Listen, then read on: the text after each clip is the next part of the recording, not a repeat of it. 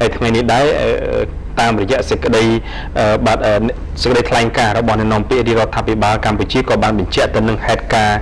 ជុំវិញដែលកន្លងមកការធ្វើអត្ថាធិប្បាយទៅលើបញ្ហានៅខេត្តព្រះសីហនុឬក៏ការលើកឡើងអំពីរឿងរ៉ាវផ្សេងៗនៅខេត្តព្រះសីហនុដូច្នេះក្នុងថ្ងៃនេះខ្ញុំនឹងលម្អិតជូនបន្ថែមទៀតតាមរយៈសេចក្តីថ្លែងការណ៍របស់អ្នកនាំពាក្យរាជរដ្ឋាភិបាលកម្ពុជាថាតើជំហររបស់រាជរដ្ឋាភិបាលកម្ពុជាជុំវិញបញ្ហាទាំងឡាយដែលបងប្អូនប្រជាពលរដ្ឋឬក៏ក្រុមអ្នកធ្វើអត្ថាធិប្បាយផ្សេងៗដែលបានលើកឡើងនៅលើបណ្ដាញសង្គមផ្សេងៗក្តីថាតើរាជរដ្ឋាភិបាលកម្ពុជាមានជំហរបែបណាជុំវិញបញ្ហាទាំងអស់នេះនៅឯខាងខេត្តព្រះសីហនុបាទទស្សនិកជនដោយសពមួយដងអញ្ចឹងប្រមុខរាជរដ្ឋាភិបាលកម្ពុជាគឺបានជួបសំណេះសំណាលនិងសួរសុខទុក្ខជាមួយនឹងបងប្អូនក្រុមកម្មករកម្មការិនីដែលមកពីបណ្ដារោងចក្រសហគ្រាសជាច្រើននៅក្នុងរាជធានីភ្នំពេញឬក៏នៅតាមបណ្ដាខេត្តជាក់ស្ដែងបាទនៅព្រឹកថ្ងៃនេះសម្លេងជួនសែនគឺបានបន្តជួបជាមួយនឹងបងប្អូនកម្មករកម្មការិនីនៅខាងខេត្តកណ្ដាលបាទចានៅក្នុងពិធីជួបសំណេះសំណាលជាមួយនឹងបងប្អូនកម្មករកម្មការិនីដែលនៅបំពេញកិច្ចការងារនៅក្នុងខេត្តកណ្ដាលនេះព្រឹកមិញនេះគឺមានកម្មករកម្មការិនីប្រមាណជាជិត 20,000 នាក់ដែលមកពីរោងចក្រសហគ្រាសចំនួន 12 នៅក្នុងខេត្តកណ្ដាលហើយក្នុងនោះយោងទៅតាមប្រសាសន៍នៅក្នុងពិធីសំណេះសំណាលដែលធ្វើឡើងព្រឹកមិញនេះគឺនៅក្នុងភូមិក្រាំងស្បូវឃុំព្រះពុទ្ធស្រុកកណ្ដាលស្ទឹងខេត្តកណ្ដាលឯកឧត្តមអ៊ិតសំហេងរដ្ឋមន្ត្រីក្រសួងការងារនិងបណ្ដុះបណ្ដាលវិជ្ជាជីវៈបានឲ្យដឹងថា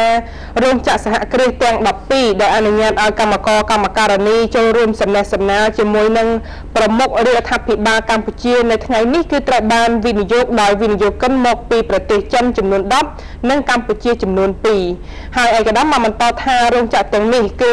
មាននៅរោងចក្រកាត់ដេរសម្លៀកបំពាក់ចំនួន 5 ផលិតស្បែកជើងចំនួន 1 ផលិតបាតស្បែកជើងចំនួន 1 បោះពុម្ពលើសម្លៀកបំពាក់ចំនួន 2 ផលិតដែកសំណង់ចំនួន 1 និងផលិតបារីចំនួន 2 ហើយផលិតផលដែលផលិតបានគឺត្រូវនាំចេញទៅកាន់ទីផ្សារអន្តរជាតិរួមជាមួយនឹងការផ្គត់ផ្គង់ទីផ្សារក្នុងប្រទេសផងដែរហើយសូមជម្រាបថាបច្ចុប្បន្ននេះសម្រាប់នៅក្នុងខេត្តកណ្ដាលគឺមានរោងចក្រសហគ្រាសគ្រឹះស្ថានចំនួន 464 ដែលមានកម្មករនិយោជិតប្រមាណជាង 15,000 នាក់ដែលមានប្រាក់ឈ្នួលសរុបប្រមាណ $372 លានសហរដ្ឋអាមេរិកហើយសូមជម្រាបដែរថាគិតចាប់ពីថ្ងៃទី 20 ខែសីហាឆ្នាំ 2017 រហូតមកដល់ថ្ងៃទី 28 ខែវិច្ឆិកាឆ្នាំ 2018 នេះសម្ដេចតេជោហ៊ុនសែនបានអញ្ជើញចុះជួបសំណេះសំណាលជាមួយនឹងកម្មករកម្មការិនីប្រធានរដ្ឋបាលប្រធានផ្នែកប្រធានក្រុមសរុបចំនួន 59 លើកហើយ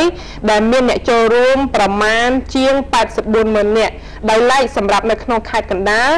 ពិធីសំណេះសំណាលគិតទាំងលើកនេះគឺជាលើកទី 8 ហើយដែលសម្ដេច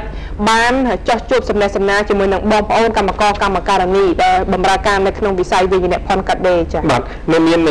សារជាច្រើនទៀតដែលប្រមុខរាជរដ្ឋាភិបាលកម្ពុជាបានលើកឡើងនៅក្នុងពិធីព្រឹកមិញនេះបាទលោកនាងកញ្ញាយើងទៅចាប់អារម្មណ៍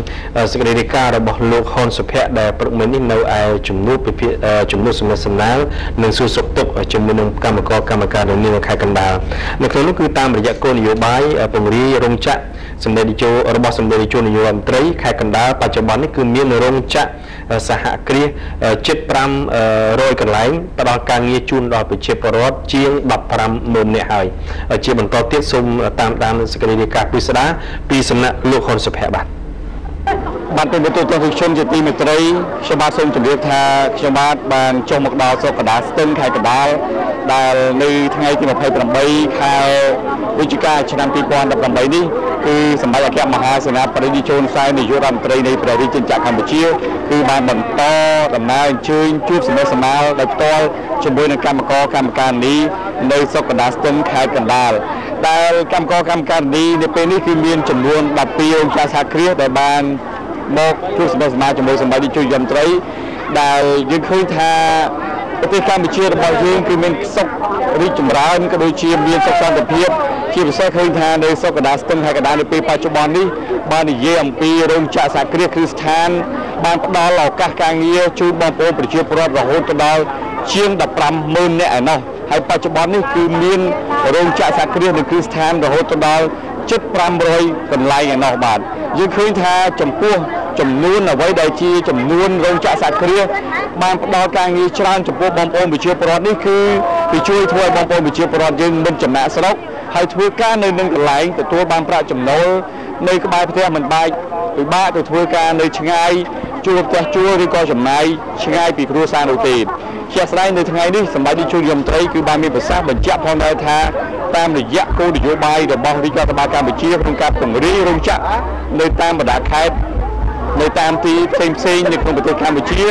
គឺវាបានផ្ដល់ភាពងាយស្រួលជូនបងប្អូនប្រជាពលរដ្ឋយើងផងដែរដូច្នេះសម្ដេចក៏បានអំពាវនាវឲ្យបងប្អូនប្រជាពលរដ្ឋទាំងអស់រួមគ្នារក្សាសុខសន្តិភាពដើម្បីបន្តនិរន្តរភាពនៅក្នុងប្រទេសកម្ពុជាយើងជាបន្តទៀតសូមជ័យជំនុំជូនតាមបានប្រសាសន៍របស់សម្ដេចនាយករដ្ឋមន្ត្រីបាទហើយឥឡូវនេះយើងកំពុងជួបគ្នានៅក្របសណ្ដាស្ទឹងដែលមុននេះស្រុកកណ្ដាលស្ទឹងរបស់យើងគឺមិនដែលមានរោងចក្រទេយើងមានអស់ហើយត្រឹមសិប្បកម្មនោះកណ្ដាលស្ទឹងរបស់យើងមានសាលាបង្រៀនសាលាគ្រូកំពុងទូហើយក៏មិនដឹងរោងចក្រអីអត់មានប៉ុន្តែឥឡូវនេះរោងចក្រនៅកណ្ដាលស្ទឹងនេះច្រើនណារោងចក្រនៅក្នុងខេត្តកណ្ដាលរបស់យើងរួមរោងចក្រនៅតាមបណ្ដាខេត្តច្រើននោះហើយគឺជាជោគជ័យនៃនយោបាយពង្រីករោងចក្រទៅតាមមូលដ្ឋានយើងមានរោងចក្រជាច្រើននៅឯបាវិតជាប់ព្រំដែនវៀតណាមយើងមានរោងចក្រជាច្រើនដែលបានបង្កើតនៅឯក្រុងប្រសិទ្ធនោះយើងមានរោងចក្រនៅខេត្តបន្ទាយមានជ័យយើងមានរោងចក្រនៅខេត្តតាកែវខេត្តកំពង់ស្ពឺខេត្តតាទីខេត្តនេះខេត្តនោះមានចំណុចនេះវាបង្កើតនៅការងារស្រួលសម្រាប់កម្មការនីរបស់យើងដោះស្រាយការងារធ្វើហើយវាកាត់បន្ថយនៅសម្ពាធនគររូបនីយកម្មគឺថាសម្ពាធមនុស្សដ៏ច្រើនកកកនៅទីក្រុងភ្នំពេញដែលមកដល់ពេលនេះនៅឆ្នាំក្រោយនេះគឺជាខួបលើកទី20នៃការដាក់ចេញនៅគោលនយោបាយពង្រីករោងចក្របាទទូតជនជាទីមេត្រីយើងឃើញថាដោយអ្វីទូតជនបានឃើញនៅខាងក្រៅខ្ញុំបាទនឹងអមសងខាងខ្ញុំគឺឃើញកម្មការនេះជាច្រើនបានកំពុងតែធ្វើដំណើរយ៉ាងច្រើនកកដែលនៅក្នុងកម្មវិធីជួបសមាសមាជាមួយសប្បាយទីជួយយមត្រីដូច្នេះបង្ហាញជាក់ស្ដែងហើយនេះត្រឹមតែប្រមាណ12រោងចក្រសហគ្រាសទេគឺធ្វើឲ្យពួកគាត់មានចំនួនច្រើនរាប់ម៉ឺននាក់មកជួយជាមួយសប្បាយទីជួយយមត្រីដូច្នេះចំនួននៃការផ្ដល់ការងារធ្វើនៅក្នុងទឹកដីខេត្តកណ្ដាលគឺមានចំនួនច្រើនសម្រាប់បងប្អូនប្រជាពលរដ្ឋយើងក៏ដូចជាតាមបណ្ដាខេត្តផ្សេងបងប្អូនប្រជាពលរដ្ឋយើងក៏បានលើកឡើងអំពីការបង្ហាញភាពសប្បាយរីករាយនិងបានលើកឡើងអត្ថប្រយោជន៍ថារោងចក្រសហគ្រាសដែលនៅបែបផ្ទះអញ្ចឹងគឺវាផ្ដល់ភាពងាយស្រួលនិងមិនបាច់ចំណាយច្រើនផងដែររោងចក្រនៅស្រុកកណ្ដាលស្ទឹងយើងមានរោងចក្រឲ្យមីកាត់បន្ថយនឹងការដាក់ចំណូលជួយបងប្អូនកម្មករកម្មនីទាំងគ្នាហើយខ្ញុំក៏សប្បាយដែរទីមួយថាបានធ្វើដល់ចិត្តផ្ទះហ្នឹងយើងមិនត្រូវការចំណាយទៅលើ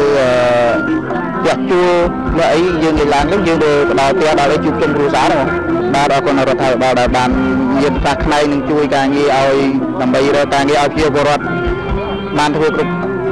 គ្រាន់បងខ្ញុំមិនទាន់មានរោងចក្រខ្ញុំធ្វើតម្បាញតែតម្បាញវាបានថោកអញ្ចឹងវាថាវាចំណូលបានតិចតួចពួកខ្ញុំមិនអាចវាថារត់ក្នុងគ្រួសារបានទេដល់ពេលមកធ្វើរោងចក្រទៅពួកខ្ញុំវាកាត់បន្ថយភាពក្រីក្រនៅបានក្រៃកាត់បន្ថយថាខ្ញុំមិនបានទៅធ្វើសំណាក់ស្រុកនៅខាងក្រៅឬមួយក៏ទៅភ្នំពេញទេខ្ញុំនៅចិត្តផ្ទះអញ្ចឹងបាននៅជាមួយកូននិងប្តីនិងជួបជុំបងប្អូនអញ្ចឹងណាខ្ញុំមកទៅឆ្ងាយខ្ញុំវាស្រួលនឹងការងារដែរឥឡូវជិះម៉ូតូឡើងជិះឡានព្រោះនៅចិត្តផ្ទះអញ្ចឹងជិះឡានដាក់ខែបងចាមុនយើងជិះឡានដាក់ខែអញ្ចឹងជិះឆ្ងាយអញ្ចឹងទៅចោតបឹងកំពើអញ្ចឹងឆ្ងាយហ៎បងកាត់បន្ថយការចាអត់ដូចមុនជិះឡានឆ្ងាយហើយដល់ពេលមានរោងចក្រនៅក្បែរផ្ទះអញ្ចឹងវាជួយឲ្យបងជួបជុំក្នុងគ្រួសារចាពេលអត់ទៅនិយាយឡើងយើងចេញទៅបាយជុំជាមួយគ្រួសារកូនចៅប្តីប្រពន្ធអញ្ចឹងមុនអត់បានទេមកដល់ផ្ទះកូនដេកលក់អស់ប្តីនៅចាំបានប្តីមួយ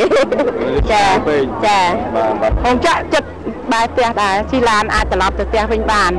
ងាយស្រួលទេចា បើមានរោងចក្រនៅក្បែរផ្ទះអញ្ចឹងវាជួយកាត់បន្ថយចំណាយយ៉ាងម៉េចទៅសម្រាប់បងប្អូនចំណាយដូចថាផ្ទះជួលទៅអញ្ចឹងយើងបានទៅផ្ទះវិញជុំគ្នាអត់អស់ឡាយរឿងឡាយទឹកអញ្ចឹងណាចាបាទហើយអញ្ចឹងបងយល់ឃើញថាបើសិនបើគ្មានរោងចក្រទេយើងលំបាកទេលំបាកដែរហ្នឹងណាព្រោះអីធ្វើស្រែវាមានតិចតួចជួយគាត់គួតដៃគ្រប់គ្រងគាត់ជួយបោះឆ្នោតជូនដាក់ប្រជាជនហ្នឹងដើម្បីអីដែរដើម្បីសន្តិភាពឲ្យមានរោងចក្រធ្វើការងារធ្វើបន្តទៅទៀតខ្ញុំបាទសូមជម្រាបបញ្ជាក់ថាបច្ចុប្បន្ននេះខេត្តកណ្ដាលមានរោងចក្រសហគ្រាសគ្រឹះស្ថានចំនួន464មានកម្មករនិយោជិតដែលទទួលបានការងាររហូតដល់ 155,138 នាក់ដែលមានប្រាក់ឈ្នួលសរុបប្រមាណ$372 លានសហរដ្ឋអាមេរិកក្នុងនោះរោងចក្រកាត់ដេរសម្លៀកបំពាក់និងផលិតស្បែកជើងមានចំនួន170មានកម្មករនិយោជិតចំនួន 177,664 នាក់ដែលមានប្រាក់ឈ្នួលសរុបជាង$330 លានសហរដ្ឋអាមេរិកក្នុងមួយឆ្នាំបាទប្រិយមិត្តទូទាំងទីជនជាទីមេត្រីខ្ញុំបាទសូមជម្រាបថាតាមរយៈគោលនយោបាយឈ្នះរបស់ប្រមុខរាជរដ្ឋាភិបាលកម្ពុជាដែលបានដាក់ឡើងធ្វើឲ្យទទួលបានជោគជ័យចាប់តាំងពីចុងឆ្នាំ1998រហូតដល់ពេលបច្ចុប្បន្ននេះគឺធ្វើឲ្យកម្ពុជារបស់យើងមានសុខសន្តិភាពល្អមានការរីកចម្រើនហើយមានការវិនិយោគរួមទាំងបានផ្ដល់ឱកាសការងារជូនបងប្អូនប្រជាពលរដ្ឋយើងយ៉ាងច្រើនកកផងដែរក្រោមសុខសន្តិភាពប្រទេសជាតិរបស់យើងដូច្នេះអ្វីដែលជាតម្លៃសុខសន្តិភាពនៃប្រទេសជាតិរបស់យើងគឺមានតម្លៃណាស់ដែលផ្ដល់ឱកាសដល់ប្រជាពលរដ្ឋនិងជាតិរបស់យើងបន្តអភិវឌ្ឍទៅមុខជារៀងរហូតតែម្ដងខ្ញុំបាទហ៊ុនសុភ័ក្រធ្វើសេចក្តីរាយការណ៍ពីស្រុកកណ្ដាលស្ទឹងខេត្តកណ្ដាលចាសសូមអរគុណ